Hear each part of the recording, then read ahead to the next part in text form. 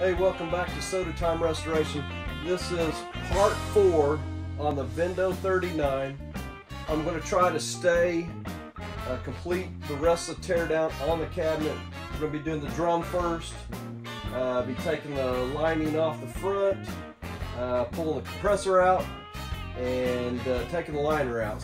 Bear with me here. I'm going to grab a few tools and we're going to start on this drum.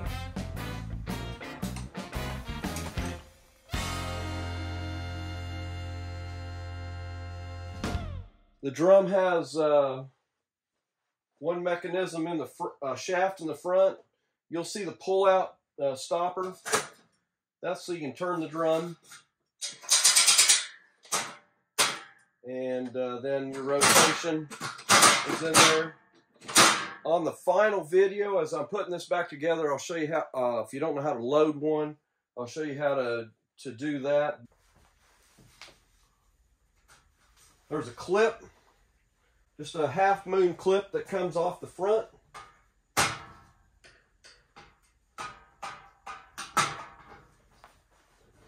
And once you get it halfway out of there, it'll pop off. Little half moon clip. Take your washers off.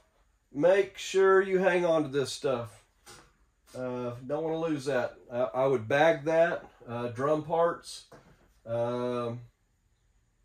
We're ready to take this drum out, literally that easy. You'll pull this release button, which releases the cage. And there's a set of forks back here in the back that come through the back side. I usually turn it and the forks will fold up and the drum is out. These are the forks I'm talking about. So as soon as you push that up, those forks get out of the way and the drum comes right out. Usually something I always look at on the drum, you'll see it's had some areas where it's been bent up. Those can be straightened. I usually take these apart, paint the back side, and I try to buff out this front face. Last one I did come out really, really good, but I got a new product we're going to demo on that on this round. So drum piece is out, so we're going to go on and we're going to go to, probably going to take compressor out next. I know on this compressor it's locked up, so this one I will be sending off and getting it done. You'll have a cover plate on the front. Take it off first.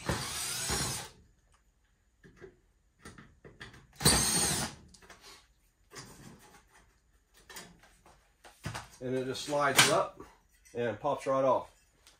This particular piece here, some people do chrome. I polished this one out.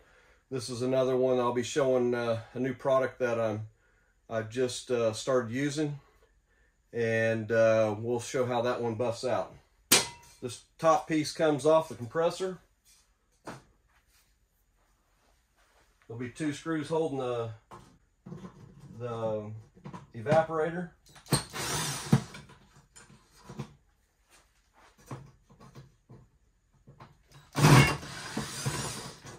If you're thinking about redoing your compressor, if everything's getting cold, just remember the top motor, as soon as you plug it in, it'll be running all the time. This particular machine, don't see too many of them. It does have a button on it, so when the door is shut, it turns it back on. When the button comes out, it shuts this upper fan motor off. Probably a safety deal to keep people from reaching in there and getting their fingers in there. But this one here basically will run all the time. Definitely replace this motor, and you'll have another fan motor on the back one. This particular one does not. It's just got the regular condenser on it, and it cools just by the air. This piece here is loose now. It's going to be ready to come out of there. We're going to take this bottom trim piece off next. Bottom trim piece Some people try to save them. This particular one, I'm going to say I'm going to put a new one on.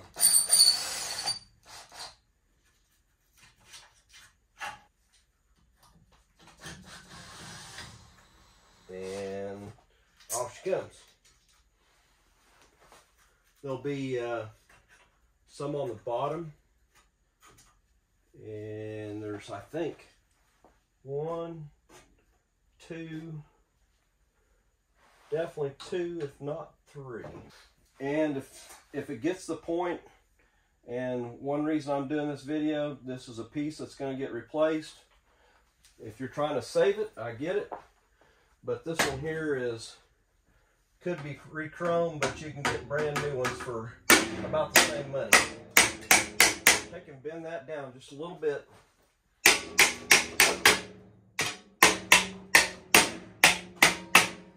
Where you can get into that screw.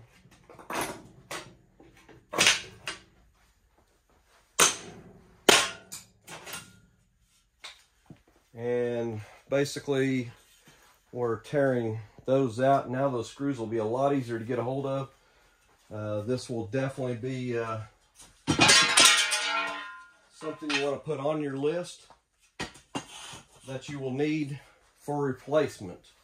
You can get them in a basket weave, or you can get them in a chrome flat face.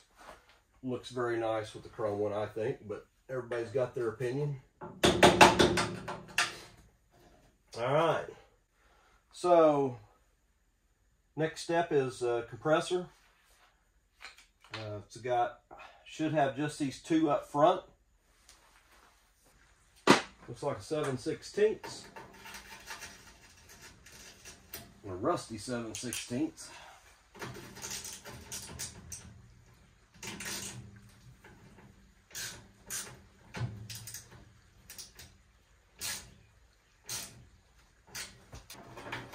Probably wouldn't have hurt to spray a little penetrant on these.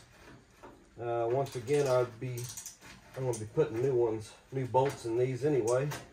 But it never hurts to get them a little bit loosened up a little bit. I use a product called AeroCroll. Good product for this. Probably 2 steps a little stronger than your WD-40.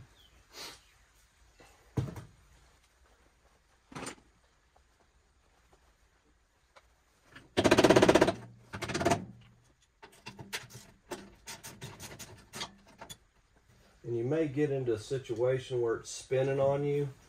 And this is what this one's doing right now. If you can hold it just a little bit, she's out.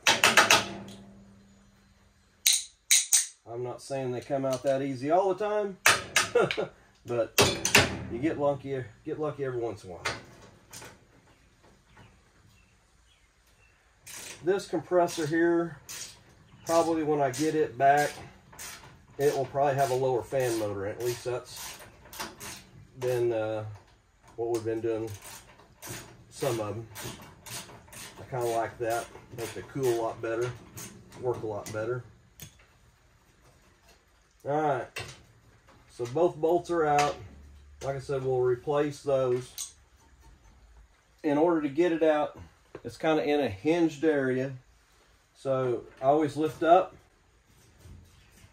and you'll find that the top piece of this is going to be leaning against the machine back there. So get it as loose as you can. Sometimes pull it forward if you can.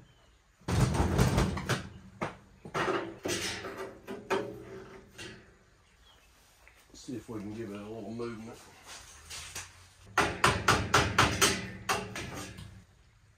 Let's see if that little tapping will help.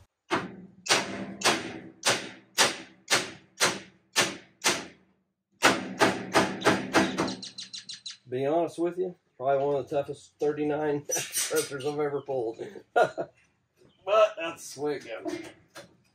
There's one side of it. If you can get it up out of the hole there, like so, you'll see that little edge piece coming up. Work your other side. trying to be difficult. There we go. Sometimes you gotta get a little rough with it. So release that from the top. You're gonna have 2 wires coming to this switch. I usually just cut them. You can go ahead and take that piece off, I guess. We'll keep it all connected so we'll remember how it goes back in there, because we will be rewiring all this. There we go. So first time you've done it, probably best to leave it all attached. That way, when you get ready to go back together, take you some good pictures so you can see what's going on. But as you see, we just got a push button switch, and when it's in the out position, it kills the power going to the motor. You can replace this switch.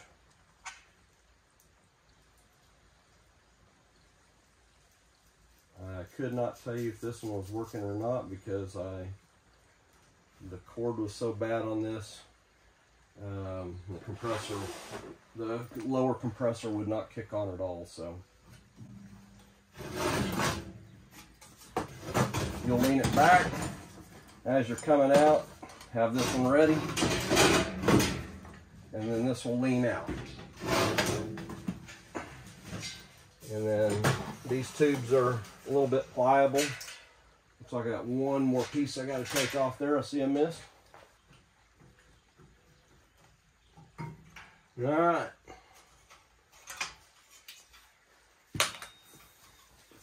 So we'll be sending this compressor off. We'll get some pictures of it before we send it.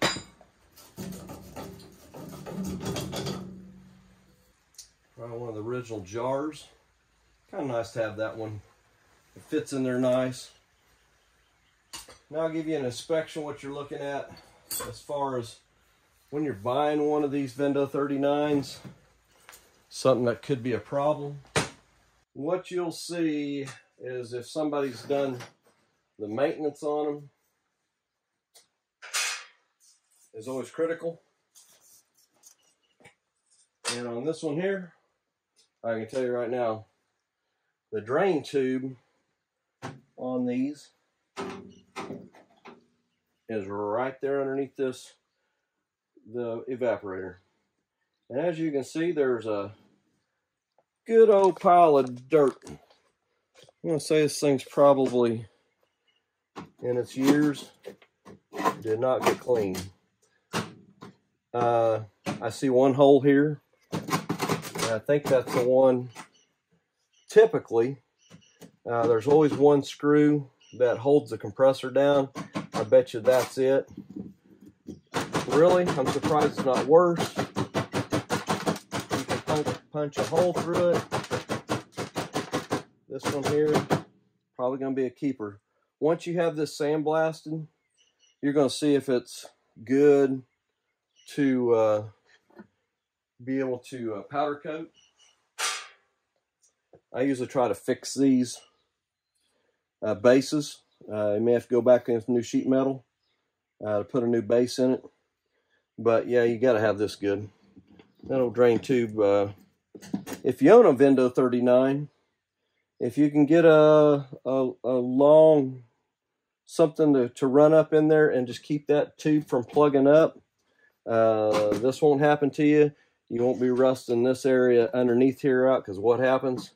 It flows over, it goes down a hole here, it rusts out the bottom. But overall, not too bad.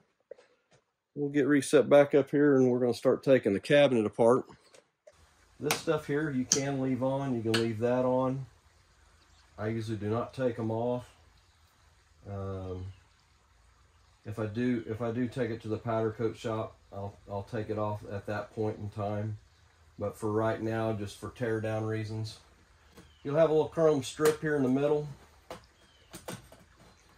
It's a separator strip for the in between these two. Yes, if this thing is really rough, which, believe it or not, This one here is probably one of the better ones I've seen. That'll polish up nice. But if yours looks really tough, you can get brand new ones of that. Decals, you're going to have two here. Do not push the basket wire while turning. Obviously, they want you to keep that wire out so it keeps catching it, so the drum doesn't spin on you. And then you got one down here. Check your level for your water in your jar down there. Other than that, decal wise, I think you're pretty good. There is a serial number on this one, and it was an F39 B5K. Obviously 39 was the model. I'll have to look up that B5. I should know that. I've done enough of these. I should know what those last ending numbers mean. You're going to have a set of screws down here. We're going to get them out. Typically they don't come out very good either, especially in this one here being some water in it. Always put new ones back in these. They're just so rusty. Once again, you'll have another chrome strip. This one looks good. If you remember when we took the door apart for Vendo 39, probably one of the better teardown 39s I've ever seen. Just the insulation was like still very, very good. Once again, the chrome, the strip, breaker strip in between. I always get everybody asking me on these clips. You'll see a little weather stripping that they used here, and I see where somebody has punched a couple of holes through here. This one may be getting a brand new facing on it due to that. I probably could fix that, but no more than they are. You do have to take this latch assembly out where the lock hits. Those will come out.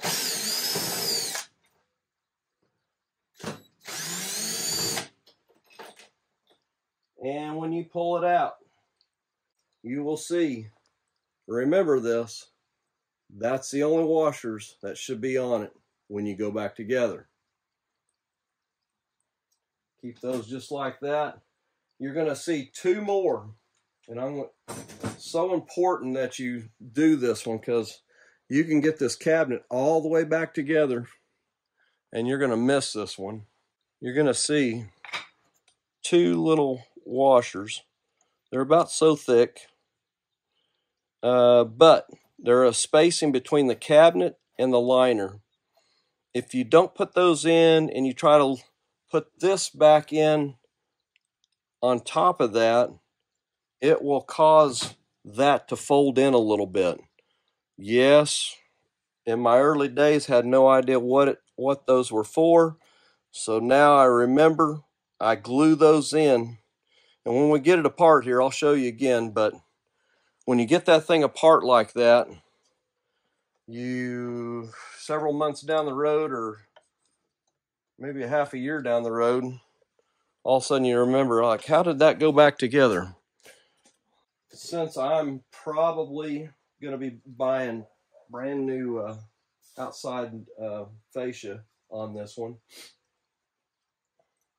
I usually there's little clips on here, and if somebody out there has mastered these, hey, leave me a comment. I typically will get these loose and slide them down like this, like so, and they're clipped over the edge. I'm not a big fan of them. I don't think it holds the moisture that good, so when we go back together, you're going to see that I don't use them. They can be used if you want something factory finish. I think I've got something, if not definitely better, because these are spaced out so far apart air can still get back there. And I just like my system better. These clips are sometimes a pain to deal with, but they'll come out.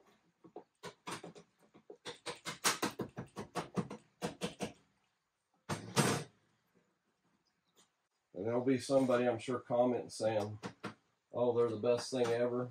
I get it. I'm just never been a fan of them.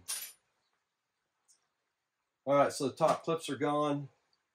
If you get to the point where you're in this area here, you can, I think, you know, I'm not for sure on this. I think you can buy new of these clips. I've seen a lot of people push it out like so. So you can get past it. And sometimes they'll snap off on you. So get all the clips off there. And especially if you're saving this. Usually you don't see a couple holes. Somebody's messed around with this one, tried to probably break into it or something.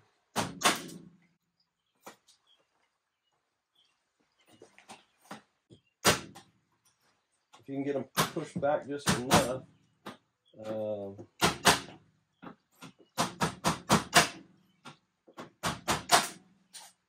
All right, I think we got all the clips off.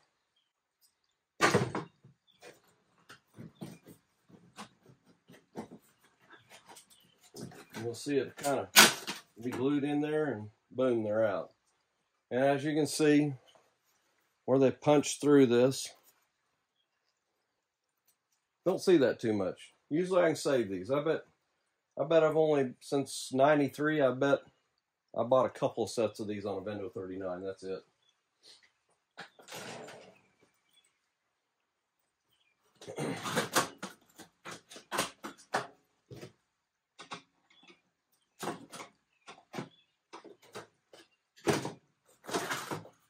And the outside liner is off. We'll be making a note on that to be purchasing new ones. So, one other thing to save, these little these keep the black fascia we just took off. These keep it pushed out and keep it really tight. So definitely save these. Don't send it to your powder coater and have them sandblast it and lose it. You're going to see a set down here in the bottom. And these are actually in pretty good shape. Most of this machine has been pretty nice. Pretty nice. So you'll have a handful of those. Once again, bag those with the tank assembly stuff. A couple more up here, I see I missed. All right. We are ready. Get you probably a 7/16. And I guess good.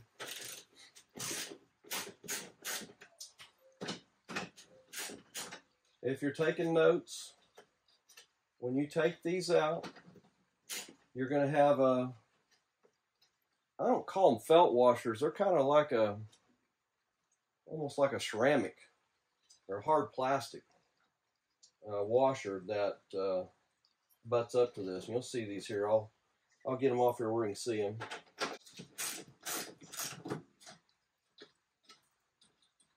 I would bag all this stuff separately.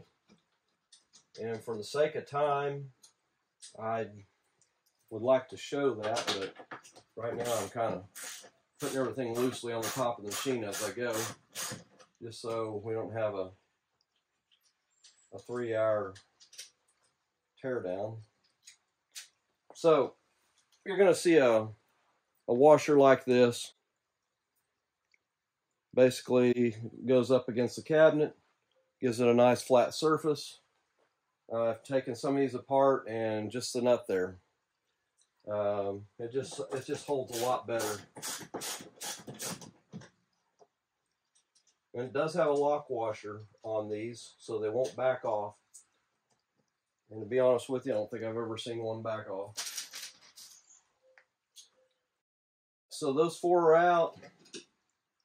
Remember to save all 4 of those. And typically underneath, you've got a drain tube underneath there. And as contaminated and blocked up it looks, it doesn't look too bad, but I always put a new one in, even when they look really good, just to be for sure that we've got it. There is one bracket that holds that down tube. I usually try to get it loose and try to get the tube out of there. So that's what we're going to do next.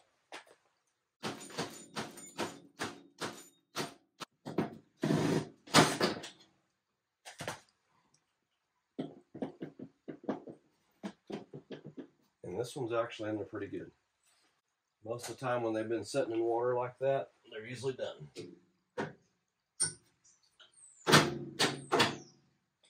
So I'm going to lay this machine down so you can see what I'm doing. Okay, so drain tube comes through the inner cabinet, passes through the next liner, and man, I'll tell you what, unbelievable. Look at that bottom liner. Looks just like I'm not going to say brand new, but it is a miracle how good it looks.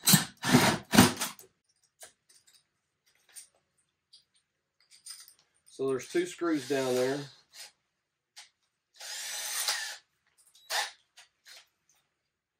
Get both of them out. That will make life a lot easier. Having an extension on a Phillips is nice. Okay. So you'll see this whole piece housing. You'll see kind of a black putty. Take that off. Usually you can take a screwdriver and I'm not trying to save this, but it will help in getting the tube out of there. And it looks like it's already loose. This putty helps this. You don't want that tube to ever turn. So the lockdown plate that they give you on here, definitely be bolting that back in just like they had it at the factory. There's a reason for it. If somebody ever gets inside and dumps that thing, you will have leaks down there. You want that thing solid. Okay, so I usually start working it back and forth. We just found our hole issue. And probably a good thing we did what we did to find our issues here.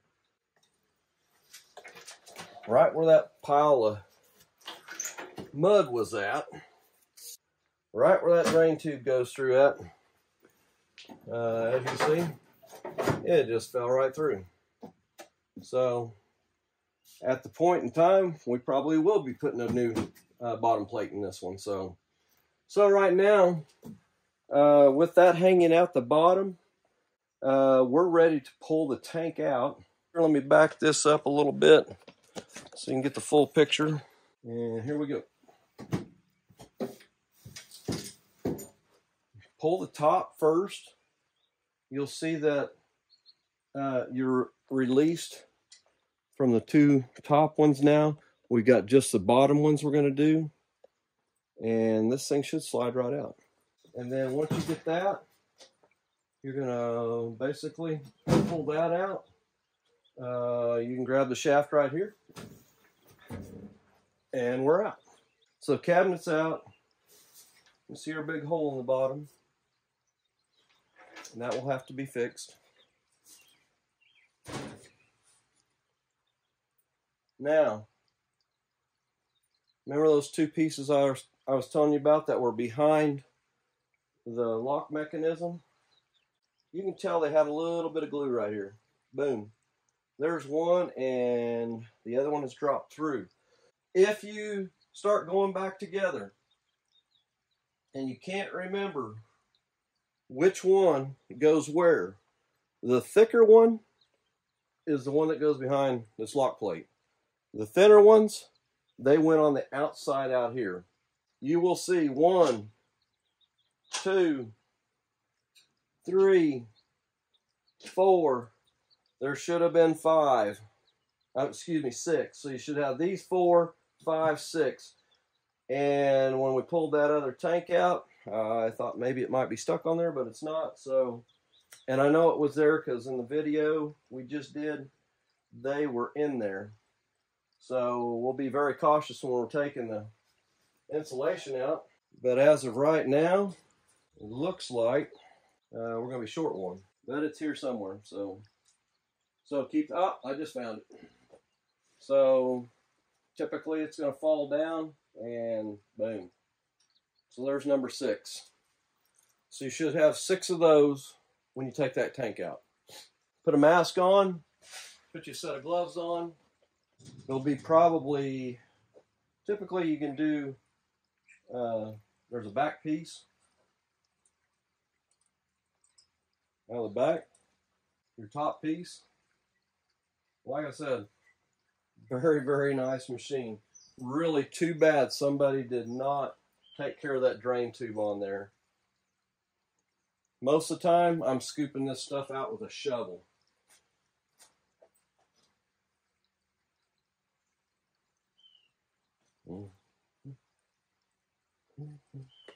And usually the base one is the worst. But if you get to a point where it comes out in pieces, get you a flat shovel and take it out with a shovel.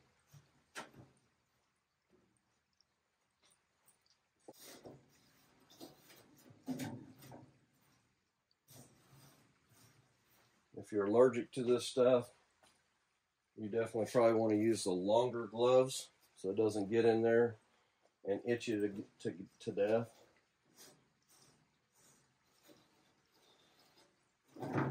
Some people I know use a mask, and I would strongly suggest it. Really, the only thing we got left, here's that tube, the way it come out of there. And yes, that should have come out of there a lot better than that. That's just too bad. Everything else on this thing is really, really pristine. Probably, if you're going to have this glass beaded on this cabinet, if you're going to have it stripped all the way down, which I am, there is a faceplate on here. I would definitely take this faceplate off. It's the only thing left. And I'm going to show you one other spot here. I showed you the other night where they did a date code. I'm going to give you another date code here. Over the years, I kind of find the spots on these, but like the 59. No, excuse me, 51. This is the 51.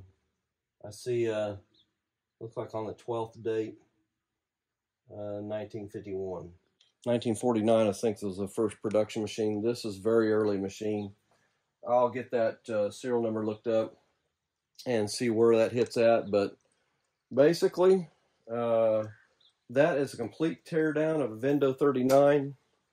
Remember, as you're going to write everything down to get your parts ordered, what you're going to have to redo.